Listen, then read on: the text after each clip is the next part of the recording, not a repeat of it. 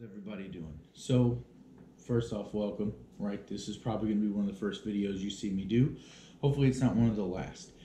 It's really going to depend on the kind of responses we get out of it. Not negative, but just if anybody's getting any useful information out of these videos. So, right now it is October the 17th, 2020, and this is in response to a lot of videos that have been floating around, a lot of questions I've been asked, both between work and personal life, about the best option for a concealed carry weapon or what weapon I recommend getting in the midst of this coronavirus outbreak. I know a lot of people are purchasing firearms for the first time, and I know a lot of people who really don't have a lot of experience with firearms are purchasing for the first time.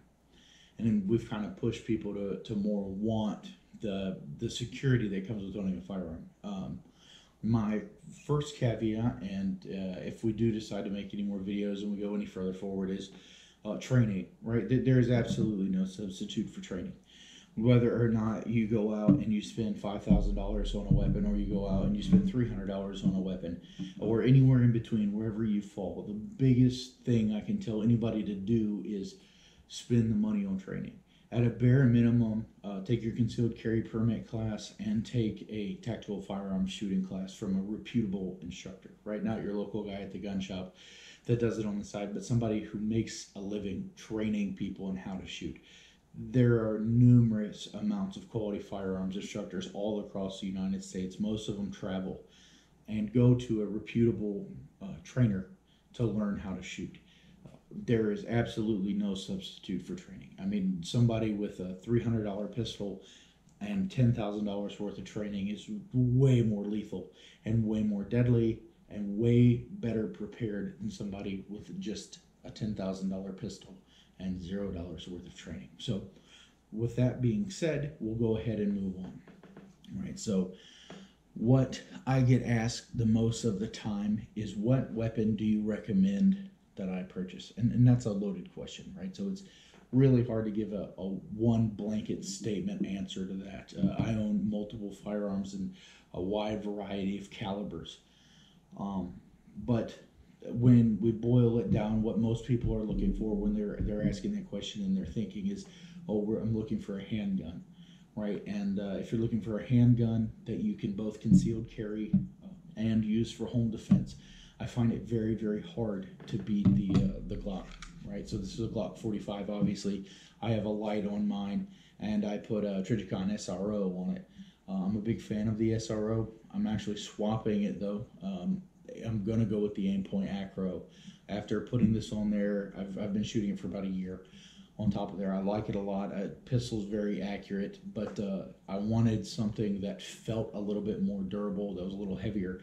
And this is actually going to go on a PCC at 9mm, so it's going to go on a rifle. It's a little bit wider than I wanted. It sticks over top of the frame. It hangs out a little bit, but with that being said, it's been a great optic. You know, if that's what you decide to put on your pistol, I don't think you'll regret it. And I have a Surefire X300 on my pistol. And I think the only piece of gear that's actually more important than the weapon you buy is the light. Whatever you do, don't skimp on a light. And I would 100% recommend buying a light for your weapon. There's a few good companies out there across the board. You know, I mean, there's Surefire, there's Streamlight, there's Olight, and then there's like Enforce.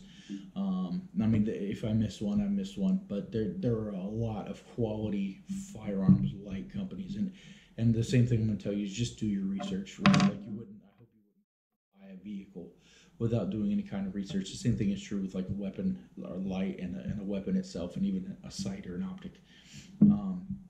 But let's ignore the optic, right? I don't think that that's a necessary purchase for anybody. However, I would recommend getting a weapon that does allow you to put an optic on it, because down the road you might decide that is something you're interested in doing, and having a slide already cut for it at the initial purchase of the weapon makes it a lot easier to put them on. Also, they're not that much more expensive. They're actually a lot cheaper than sending your slide off down the road to get remilled, and it's factory spec, so that's very important, right? It's a factory spec cut. It's designed to work from the factory. You don't want to do anything that's going to take away from that. The light, right? That 100%, any weapon you get for either self-defense or concealed carry, put a light on it, right? I always tell people that are coming to me and are asking for advice that bad stuff doesn't happen when it's sunny and 75 at 3 o'clock in the afternoon. I mean, it does happen then, but it's way more likely that you're going to be coming home from work, it's going to be raining, or it's just going to be dark, or it's going to be cold. And most bad things that are going to happen to you are going to happen at night. So putting a light on your weapon, one, if the light is bright enough, like the X300 Ultras or some of the other ones, like the Cloud Defensive, wonderful weapon system light. It's very expensive, but it's a great light. And it actually works as concealment, right? It's not cover, but it is concealment. It disorients an attacker. And there's very few times that a light's just going to be shined without a weapon being pointed at it. So it'll really help to get the message across. The next thing that I want to go ahead and say before I break down into the pistols and your different options and everything of that nature is incorporate the word stop into your giving a verbal warning for somebody to stop is one of the biggest events you have to do before engaging in lethal force, both military, law enforcement, and civilian alike. You almost have to give that verbal warning, right, to escalate your force. And you'll look stupid at the gun range by doing it, but you'll look a lot smarter in a courtroom after it's done. So when you're going to the range, when you're practicing, when you're training, when you're going down that route, yell stop when you draw your weapon. Nobody can say anything to you at the gun range for doing it, right? They might tell you to keep it down. If that's your range rules, okay, right? You got to do what you got to do. But you can still mutter it under your breath, and you get into that repetition because you're only going to be able to recall under pressure what you learn under pressure. Along with it, I really recommend buying a shot timer. It creates stress, right? You need stress in order to train correctly, like that little buzzer, that beeper, that's stress. It might not be the same level, but it is stress. So the Pack Club 2 is a wonderful shot timer. That's the one I use. It's actually in my wife's car. She just left for work. But I think they're like $65, and they are wonderful timers. You can hear it. If you get them close to your weapon, like you put it up here on your shoulder or whatever while you're shooting, well, you can even do dry fire training, and a lot of the times that shot timer will pick up the striker going forward or the hammer falling. Another thing I wanted to get into was striker fire, right? I'm sorry, guys. Like, this is going to burn some people, but it's not World War II.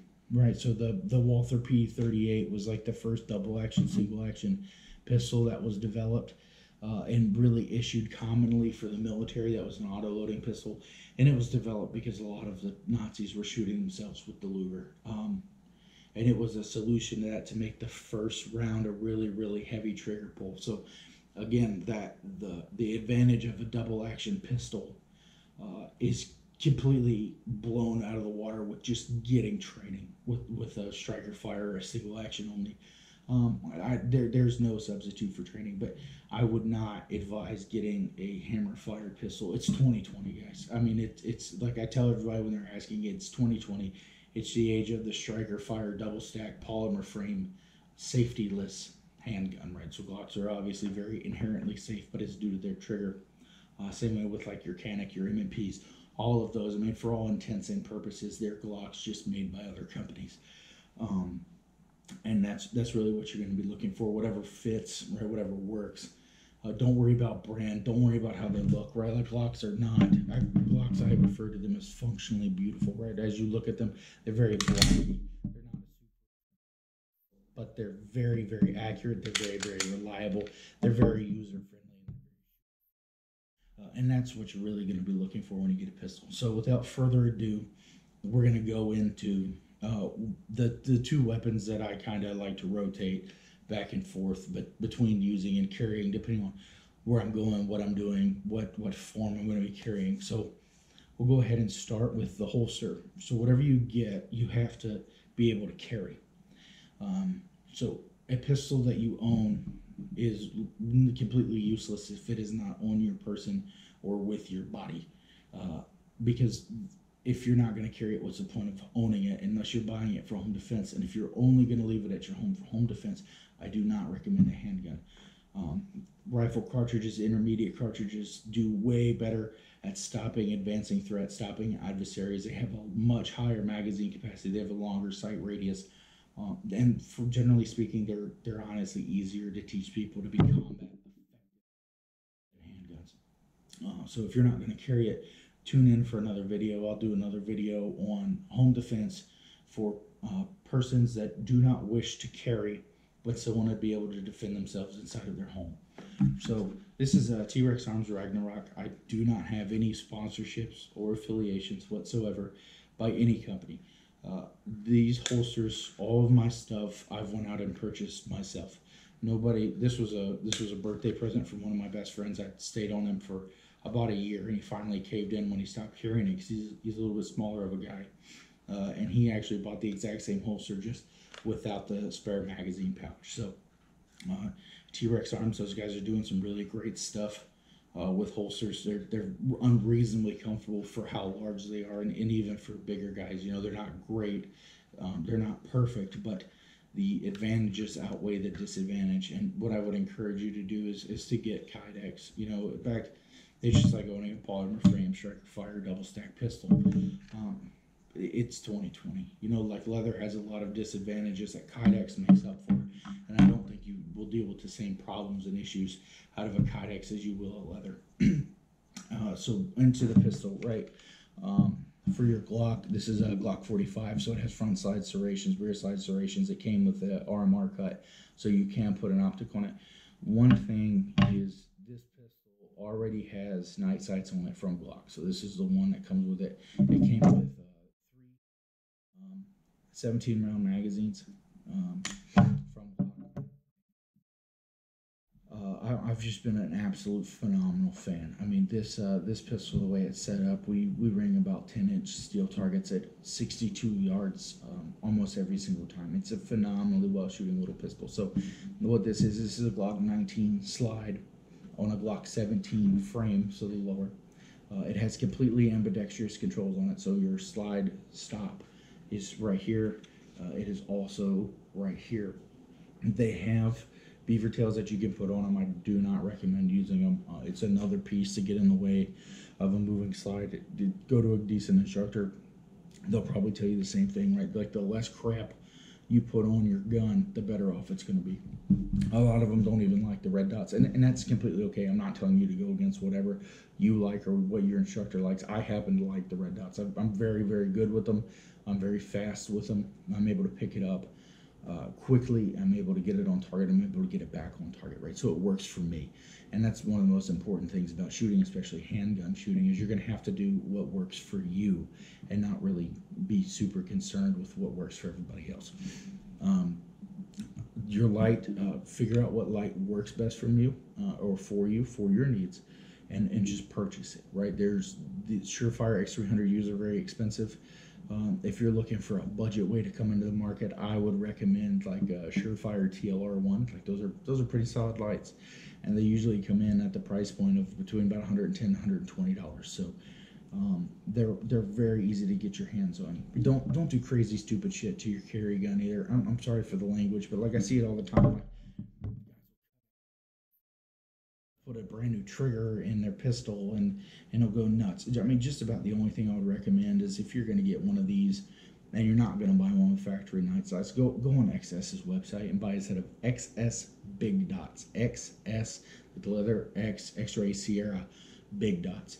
Again, I'm not paid by anybody to do this. I'm not given anything. Those are the best combat sights money can buy. They're really, really inexpensive.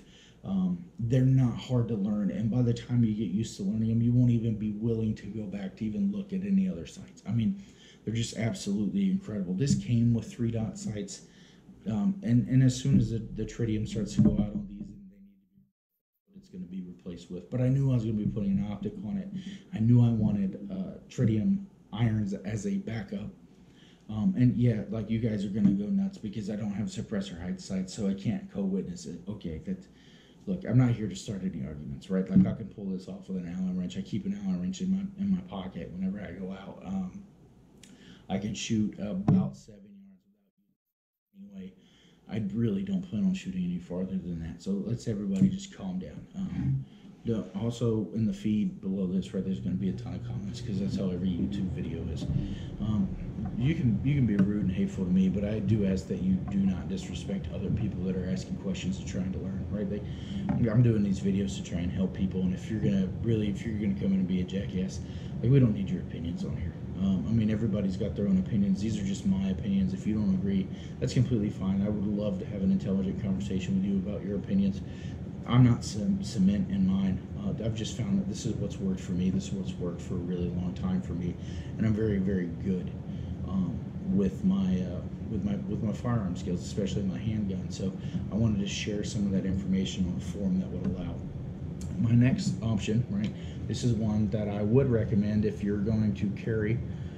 You're not necessarily going to carry it often. You might not be carrying on body. You might choose elect or off body carry, or you are not going to carry it at all, but you're not going to listen to me, and you're going to use a handgun for home defense and home defense only. So this is a Canik TP9 SFX.